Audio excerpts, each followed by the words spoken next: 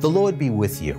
I'm Deacon Keith Fournier, the editor-in-chief of Catholic Online. We have celebrated the octave, the 8th day of Christmas. And we continue on now in the Christmas season to the next great solemnity, the wonderful ancient feast of the Epiphany. The word Epiphany means manifestation. We've been celebrating this feast since the 2nd century of Christianity.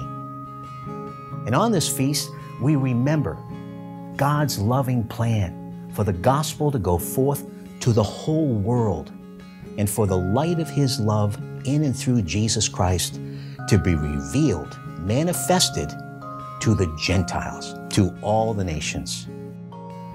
And so what a privilege I have as a deacon of the church to extend to you a special Epiphany blessing. God has called you out of darkness into His wonderful light.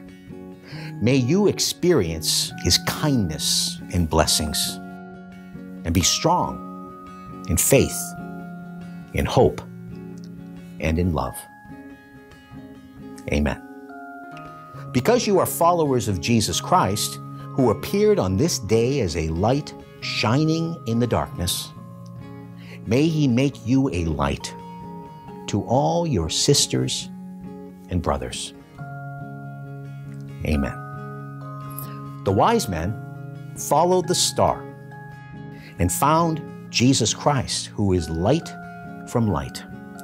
May you too find the Lord Jesus when your pilgrimage is ended. Amen.